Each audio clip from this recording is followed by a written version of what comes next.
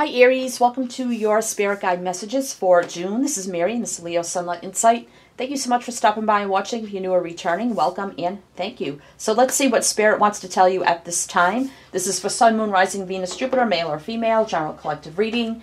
We're going to get 3 messages from each oracle deck clarified with the tarot. So take the messages how you feel they resonate for you. Every message may not be for you. We may get one huge message, several small messages, whatever needs to come out will just come out. So this is what Spirit wants you to know at this time. So I hope everybody's doing well, staying safe and healthy at this time. Welcome everybody. If you're new and like to check out my channel and like what you see, feel free to like, share, subscribe, comment, all that great stuff. You get about 4 to 5 readings a month. They're all different, so check that out. And Aries, you can check the description box below for all the information that you need about me, personal readings, decks I'm using, tons of stuff down there, so please go check that out.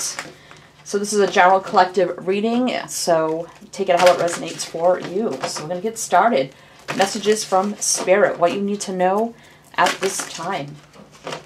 What does Spirit want to tell Aries at this time, please? Thank you so much. Sun, Moon, Rising, Venus, Jupiter, male or female, general collective.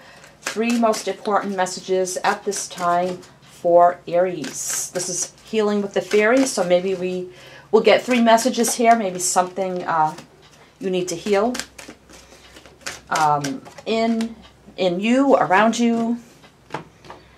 Okay, so I'm going to pull them all first, and then we'll see what they are.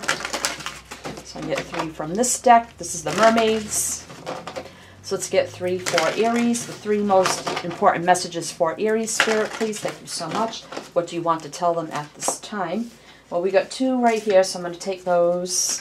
1 more for Aries. 1 more for Aries. Sun, Moon, Rising, Venus, male or female, general collective. What is the 1 more most important message? I'm feeling that one. Okay, and we have the magical unicorns next. So let's see what the unicorns have to say. So this is sort of like a mystical, magical reading this time. We got unicorns, fairies, and mermaids. So I thought that'd be kind of fun. And then we'll clarify with the Rider-Waite for you. For Aries, 3 most important messages for Aries at this time from Spirit. What do they need to know? Show me what I need to see. Oh, that's way too many. Way too many. 3 most important messages for Aries, Spirit, please. Thank you so much. 1, 2. Asking you shall receive. 3. All right, let's see what we have. From the fairies, we have something about sexuality here. So that could be being comfortable with your sexuality, being comfortable with a potential partner about your sexuality, coming to terms with your sexuality, whatever that may be for you. Not too afraid, don't be afraid to embrace that part of you also. That's kind of what I'm getting with that. And don't be ashamed of your body image or, that energy either. And we have be honest with yourself. So it's time to be the true you, not to be fake around other people. Be honest with yourself and others. What do you truly want? What do you truly need? What do you truly need to heal in your life? And we have trust your intuition. So some of you really needing to pay attention more to your gut feelings, your intuition, your higher knowing. And that could be about anything in your life. When it comes to decision making, when it comes to a certain person, place, or thing or situation, always trust that first instinct, that gut feeling, that intuition that you have. Some people ignore that and then they go more over the logical thinking, let the mind get in the way, which is kind of like your ego. So needing more here to trust your intuition about decision making, people, places, and things around you. And purple to me is always about manifesting. So if you're trying to manifest something in your life, whatever that may be, and you're not sure, if you should, if you shouldn't, are you on the right path? I think this here is to tell you that you are on the right path and to trust in the process, and trust in your intuition. So let's see what the mermaids have to say. We have mother healing. As your feelings towards your mother heal, your desires manifest more rapidly and accurately. So if any of you have had mother issues with your mother, could be, you know, mother, grandmother, great-grandmother, or, you know, stepmother. It could be you as a mother. Something in that energy needs to be healed. I do see, you know, children there. So however that means for you, it's time to look at whatever the situation is for you. Maybe time to now heal that, make amends in some way, shape, or form, or just coming to terms with certain things and just accepting it for what it is and forgiving and healing so that we can move on and manifest new things in our life. And we have divine magic. Extra magical energy surrounds your situation right now. Expect miracles. So just know that whatever, you know, if some of you are trying to manifest something here, whatever your situation is, maybe you're giving up a little bit, you know, of hope. You're not sure, you know, what the outcome will be. You're not sure if you're going in the right direction. You know, what's going to happen here. I think it's divinely guided. It's divinely protected. Something may happen. You know, you may get a message from somebody. Some, you know, person, place, or thing. An occurrence may happen that is like out of the blue, unexpected, and all of a sudden it turns in your favor. And it's like a miracle. So just know it's divinely guided, protected. It's probably going to take time. It's, you know, just let it be. Just let divine work its magic. And trust in that energy. I'm kind of getting like the Wheel of Fortune energy. To trust in like divine timing, fate, destiny. Whatever's meant to be will be. Just go with the flow and just trust the divine order of things. And we have here protection. You, your loved ones, and your possessions are safe and protected by heaven. So just know that you, your family, are protected in some way, shape, or form. If you've had worries about you, your family, or situations, finances, or whatever here, they are protected by, you know, your spirit team, your angel team. Trust in that. Passed over loved ones, ancestors. There is protection there. And don't be afraid to reach out or seek protection in some way, shape, or form. If you need to get extra protection for your house or for your family in some way by getting like extra security in your house and you're debating, I don't know if I want to do that. You know, it could also mean that also. So keep that in mind. But it says it's safe and protected by heaven. So let's see what the unicorns have to say. Share. When you share, everyone feels happy. So this is telling you to be more on that energy of equal give and take, sharing, giving, receiving. So maybe you need to share a little more of your time with others or resources or whatever here. Or if you have a knack at something, a craft or a hobby, or you make something, maybe it's time, you know, in this time and period in the world to share more with the world, especially if you can make things for what's going on right now. It's about sharing more of your gifts, your time, your talents, your wisdom, whatever that may be. We have exercise. Run, walk, swim, or otherwise move your body. This will give you more energy and happiness. So some of you need to get out there and exercise a little more. Take better care of your health. Get outside in nature. Wish upon a star. Make a wish and expect the very best. And I feel like this kind of goes along with divine magic. Whatever you've been wishing for, I think it's been heard. And just, you know, have faith, hope, and optimism. The star energy. You know, it's faith, hope, optimism, wishes, dreams coming true, divinely guided energy. So just expect the very best. If you put your energy out there to the divine, to universe, to source, whether it's through prayers, manifestation, laws of attraction, it's been heard. So you got the star and divine magic. So it's kind of like the same energy. Okay, so let's clarify these energies for you, Aries. Let's clarify these energies for Aries Spirit, please. Thank you so much. Sun, Moon, Rising, Venus, Jupiter, male or female, general collective. What is this sexuality about? So we have the High Priestess and we have the World. You know what? And I do see a naked female here. And I do see the High Priestess. So I feel like you've been very secretive about your body image.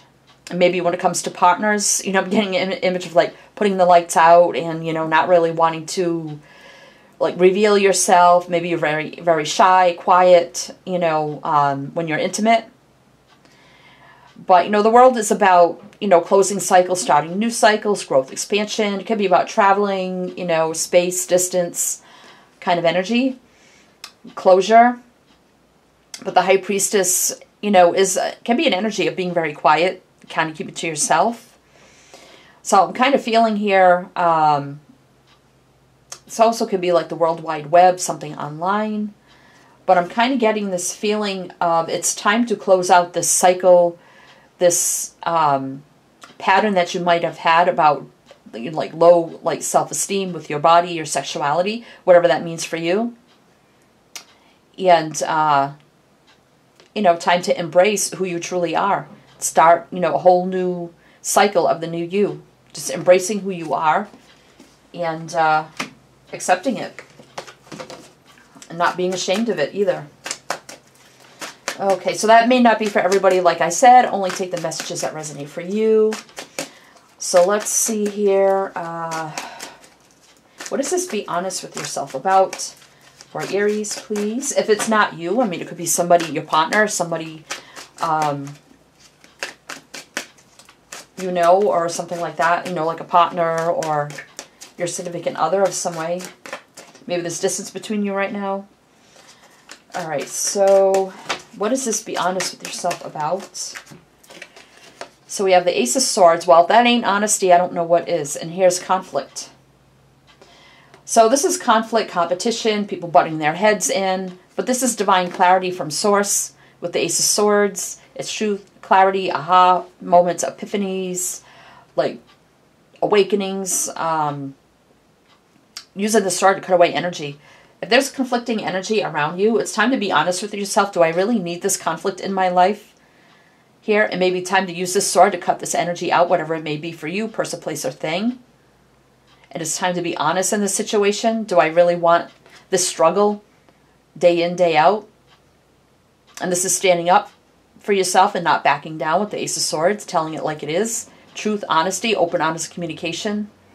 Also, I feel like you may have a lot of people around you that you either don't see eye to eye with, or a lot of conflict, you know, about person, place, or thing, situation, could be work, or something here.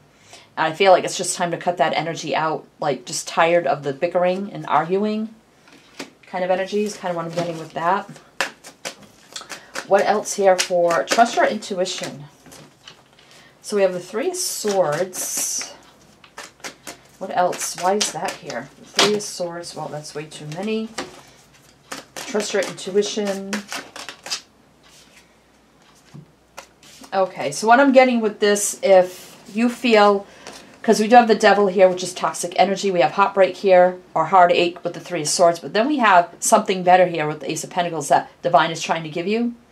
So if there's a situation, person, place, or thing, situation around you, you kind of sense it's toxic energy. It may not be good for you. You may get hurt in the long run, whatever that may be for you. Just trust your intuition and gut about that, because there's something better that Divine will bring in for you in the future. So I feel by trusting your intuition on something here that you feel is not good, you know, person, place, thing, whatever it is for you, because I do see a lot of heartache here. It's something very toxic. Trust your intuition on that, because Divine Source is ready to hand you something else, which is much more stable, grounded, secure. It can be growth, abundance for the long term. It could be, you know, maybe a job you're in now. You know, you really hate it. You don't like it. Or you're not sure, you have a bad feeling about a new job you're accepting. Or something like that. And you don't know whether you should accept it, but just know there's something better. There is something better out there for you, whatever it is for you. Work, career, a person, anything here. There's something better. So trust your intuition about that. Okay, so let's see what Mother Healing is about. So we have the Wheel of Fortune and Temperance. Wow. So we have two cards of Sagittarius here. I usually don't mention signs in these readings, because these are just messages. So this could have to do with a Sagittarius. Maybe your mother is a Sagittarius, you're a Sagittarius. But this is the Wheel of Fortune. So I see here by healing a situation, because this is peace, harmony, healing, balance, being patient in a mother situation. Like I said, it could be you as a mother figure, someone that's been like a mother. It could be like an aunt that's been like a mother, an older sister that's like a mother. Anyone that is a mother figure in your life, whether you're a mother or not, whoever that is for you. Or it could be you here. But by healing, you know, this energy here, having patience, balance, peace, harmony in a situation here, fate, destiny, divine timing, things going in the right direction, things will get better here if we start to heal the situation, whatever that means for you. Okay, so that wheel will start to turn in the right direction once we bring in peace, balance, harmony, and patience. And then the wheel will bring in better things for you to come in your life overall in general by healing this issue, whatever it is for you. Because it says manifest more rapidly. And the wheel will bring into you whatever you're trying to manifest more rapidly. All right, and that's 2 major arcana, so that's something major here for some of you. So divine magic, what is that about for Aries? Divine magic. 8 of Swords, of being kind of mentally trapped. Yeah, kind of stuck in your head. Wow. So, whatever your situation is, I see you kind of stuck in your head, and you're thinking the situation is done, it's over, it's not going to happen, whatever it is for you. But just know that there's magical, because it says extra magical energy surrounds your situation right now. Expect miracles. So you're thinking, trapped in your head, okay, this is over, it's done, there's, you know, there's no hope, but there is hope because divine magic is here. So whatever this is, a miracle will happen that will release you from thinking this is over and being trapped in your head. So I don't think whatever that situation is for you, I don't think it's over quite yet. And a miracle's about to come in.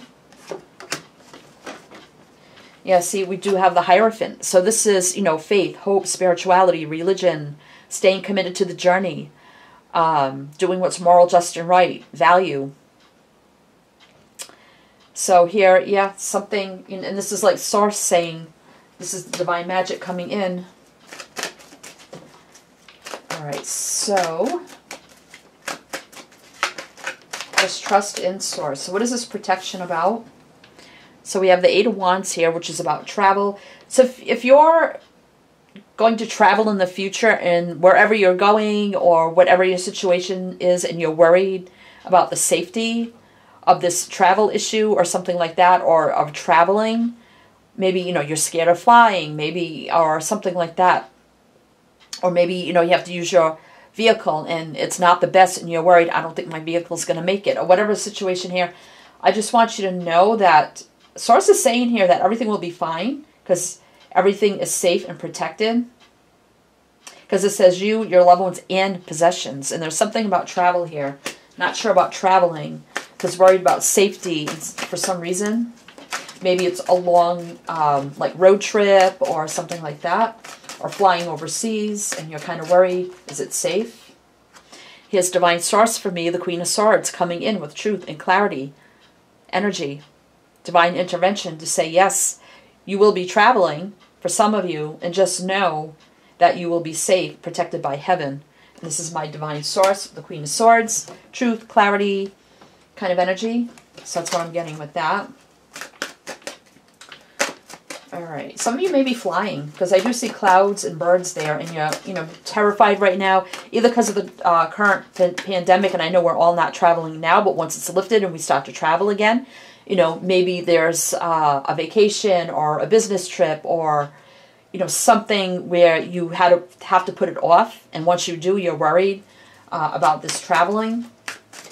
But just know here, like the Queen of Swords has a sword up, will block any energies, just to let you know everything will be safe.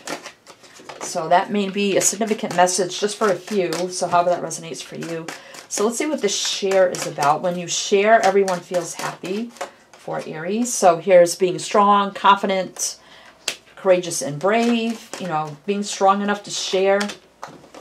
Yeah, because Nine of Pentacles here is being wealthy, abundant, secure, stable, and grounded. Very independent, having everything you need. So very strong energy here. Being very independent, having everything you need, can take care of yourself. You have plenty to share with others. So just know that others may, well, I don't want to say depend, but don't be afraid to share with others, whatever your resources are. All right, so let's see here. But be careful too, because with the strength energy is kind of like taming the beast within. So don't be taken for granted either. If you need to set up boundaries with people that are just taking too much, don't be afraid to do that either. But don't be afraid to share with people, whoever, places, communities that you feel are really, really in need and could benefit from your abundance in some way, shape, or form. But yet setting healthy boundaries so you're not taking for granted either. All right, so what is this exercise about for Aries? So we have the Emperor and the Four of Wands. So, you know, the Four of Wands can speak of the home. As you see the home here, and the Emperor, you know, someone, and that's your energy, Aries. So this is telling you, no, you're sitting at home, just sitting there, sitting around doing nothing, and it's time to get up and start exercising. You know, we're all kind of quarantined, stuck at home, so I see a lot of you here are stuck at home, and you see these people outside celebrating, having a good time. So maybe go, if you have a family, go outside, do some outside activities, have some fun, whatever here.